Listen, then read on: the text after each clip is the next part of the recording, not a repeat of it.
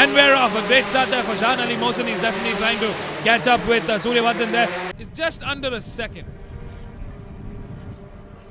Chirag taking a very defensive line. Shahan going on the outside. Can he make a block pass out of this? Yes, he does. A very, very bold maneuver from Shahan Ali Mohsin there. For one last time, Shahan Ali Mohsin, the 2021 champion in the MRF Formula 1600. We will start the 2022 season from June, so you know the month. Mark your calendars for an even exciting and even bigger 2022 car racing season. Its emotions. It's a very competitive race. The championship was, the championship was going to be decided in the last round. I was just 2 points ahead of Chirag in the championship.